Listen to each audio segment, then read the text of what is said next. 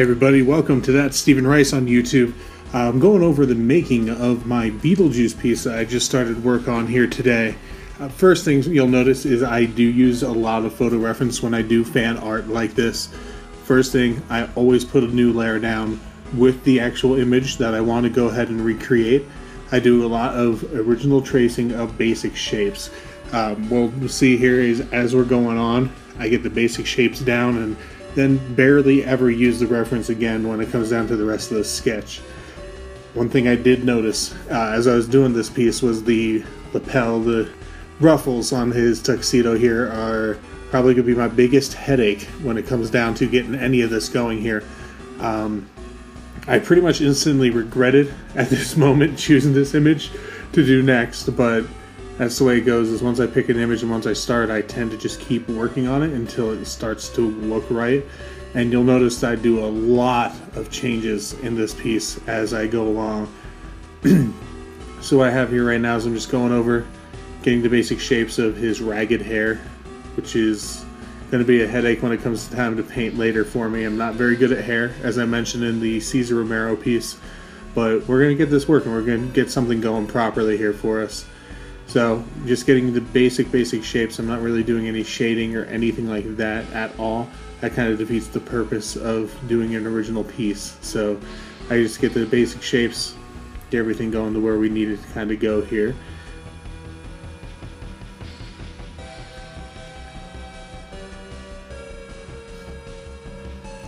Overall, this piece in general, at this point where I'm not even done with the sketch, as you'll see, I kind of stopped the video a little short. I'm about 3 hours and 15 minutes into the piece itself, and I didn't want to make this video too long, and I always like to have multiple pieces here, so that's why this video is roughly about 15-16 minutes long. Is I took that 3 hours, I compressed it by quite a bit to get this up to the speed to where it wasn't too long. I didn't want to bore anybody too much, even though I'm feeling like I'm probably going to bore you a bit when it comes down to talking about the piece in general. Not much of a public speaker, but I feel it's a lot better than having the text showing there to be able to hear what I'm doing and kind of go over what my thought process is for everything. Now, the basic shapes at this point are done. I do flash into the reference every now and then just to make sure I'm not making a lot of egregious lines in places where they don't belong. So you'll see occasional flashes of the actual reference on a separate layer. A lot of people consider this cheating, and I don't care. I don't feel it's cheating at all, because 90% of the work is my own in terms of some stylistic choices, some changing of lighting if need be, adding detail, removing detail. I think that just doesn't need to be there. And then the painting side of things is definitely everything of my own. I mean, of course, I will use the reference to make sure I'm getting certain tones right and everything, but it's a fan art piece, not something of my original pieces. I do original work, and I have a feeling after I finish this one, I'm going to do actual full original piece and show how my process for a fully original piece that's not fan art comes to pass.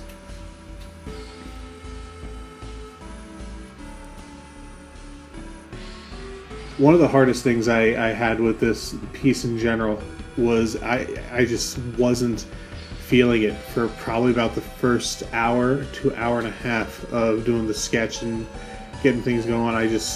Something wasn't feeling right, something wasn't looking right to me for some reason, and everything just felt a lot harsher than it needed to be, even though it's a very dramatic scene from the movie in terms of lighting. That famous Tim Burton lighting that he always used in his early films stood out very much so in this reference piece. So even though that was there, something just wasn't feeling right about it, and pretty soon you'll see that I noticed that I was doing the entire sketch in just a pure black. That's as black as you can get. I was sketching in, and that's a little bit out of the ordinary for me. I like to keep my sketch as close to actual pencil lead color as possible, a very dark gray, and kind of go from there. So that's why things weren't feeling quite right to me. Pretty shortly you'll see where I change things around and move forward that direction, lighten up the sketch and make the change in terms of the actual color of the pencil that I'm using. In terms of any of the brushes that I use on any of my pieces, I got them all from kylebrush.com.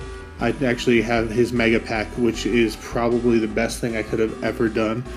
I used to do a lot of just meddling around and poking around and editing and changing things for my brushes constantly instead of just focusing on the art, and just going ahead and buying his mega pack helped me out exponentially.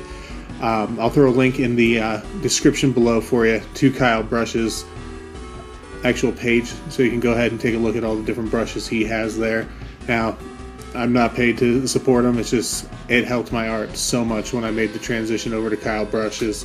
So, give it a shot if you want to. And there you see it's where I did lighten the actual sketch itself, got it back to an actual pencil color to where it's not as harsh, and things started to really feel a lot tighter for me, to where I could get that dynamic range I was looking for, get the contrast that I wanted, especially in that lighting and everything. It just made it a lot easier for me, and it was a dumb mistake. Everybody makes mistakes in art, and that's why you just keep trying and poking and prodding away until you get everything right. One of my main influences when it came to art in general has absolutely been the artwork that Drew Struzan does. Obviously, I do a lot of his technique when it comes to making my fan art and everything, and it was one of those things where when I was in art school, I definitely was taught on how to use projectors to project images up when I wanted to do something accurately and everything, and I learned that, and I was obviously good at doing things in art school.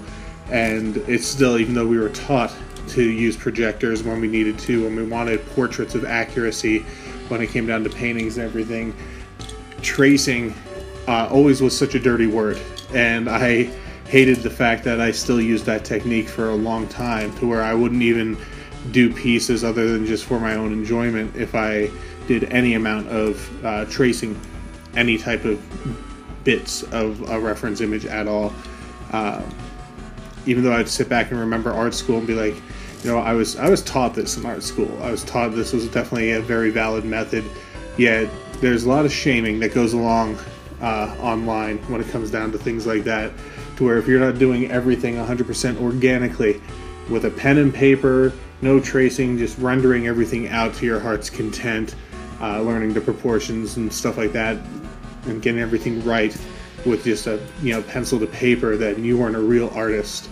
And it felt like that quite a bit for me, up until I got Drew Struzan's DVD on the making of the Hellboy poster, and realized that one of my biggest influences and what I kind of aspired to be able to do in terms of create film images and stuff like that, did the same thing. He used a projector because he does work on canvas and everything, but he traces his images, and that's not a dirty word, because everything else takes an artist's mind and an artist's eye to really make things work properly, because a photograph's a photograph and art is art, and they're completely different when it comes to making something look realistic on the page, or in this instance on a screen, than just copying a photo one-to-one.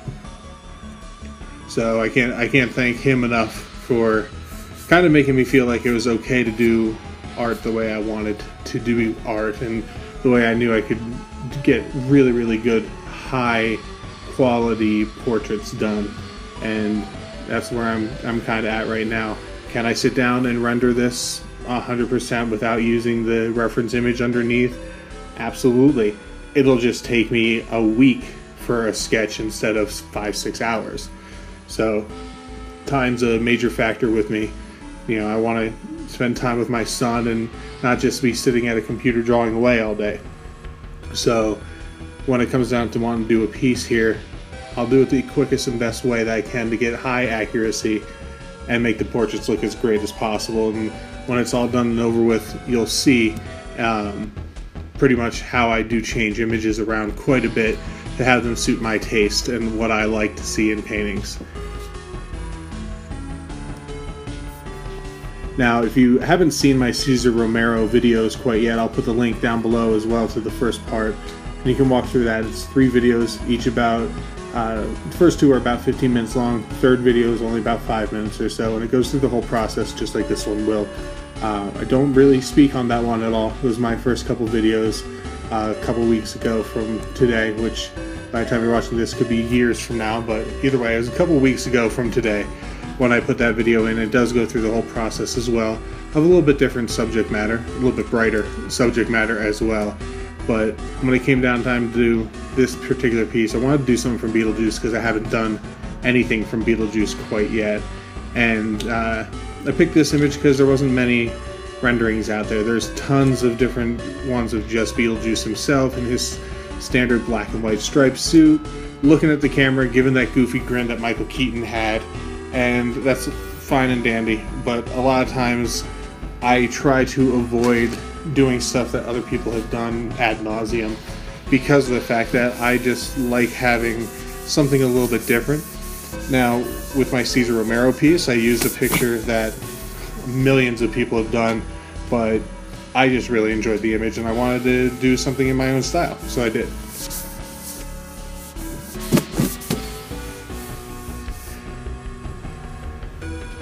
Now, this is coming up here about 11 minutes into this video. It's actually closer to about 2.5 hours or so of sketching, and I'm going in and working on the suit itself. And with the suit, I ran across a lot of problems.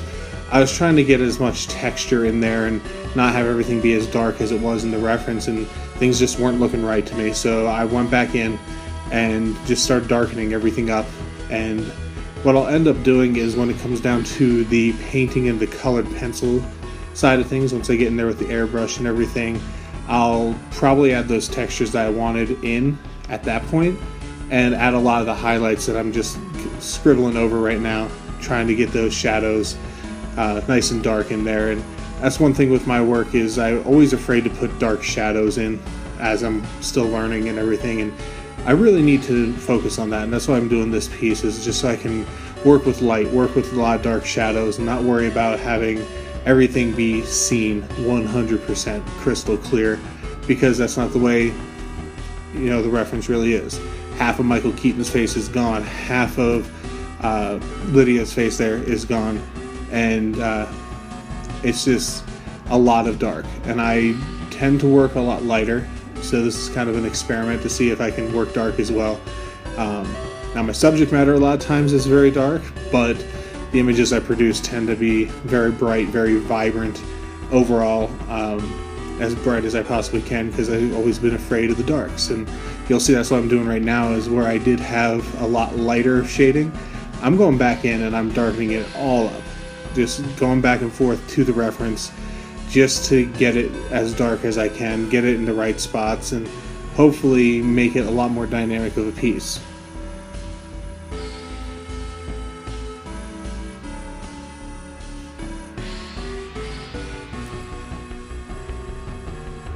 It was by about this point, when I was doing the initial sketch this morning, that I really started to feel it was starting to look right. Usually when it's in the sketch stage, I'm not happy with the sketch until it looks perfect. And if it doesn't look perfect, the painting won't look perfect. And there's dozens of times where I'd go in, I would fully draw a piece, and I'd go ahead and start doing the painting side of it, and it just wouldn't work. And I'd have to go back and I'd have to tweak things, I'd have to add more dynamic range, and I try to avoid that now because it slows down my flow quite a bit.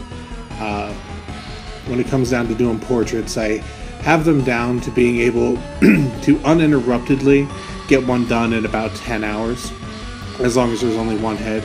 Usually it's about, you know, an additional 3 to 4 hours from sketch to painting if there's additional heads in the piece. That's why this one's taking a lot longer, and we're coming up on the end of this video. With that being said, the sketch is being broken apart into 2 separate videos, and then from there we're going to go into the color, which will be another 2 videos, and then finally the colored pencils, which will be 1 more video. So this is going to be a 5-part episode in terms of getting things going. Remember, I'm going to be releasing new videos every Tuesday and every Thursday. I may break apart some of the time lapses and do some vlogs in between here and there, but either way, I want to thank you so much for watching this so far as I work on this nice little frilly stuff on the tuxedo itself.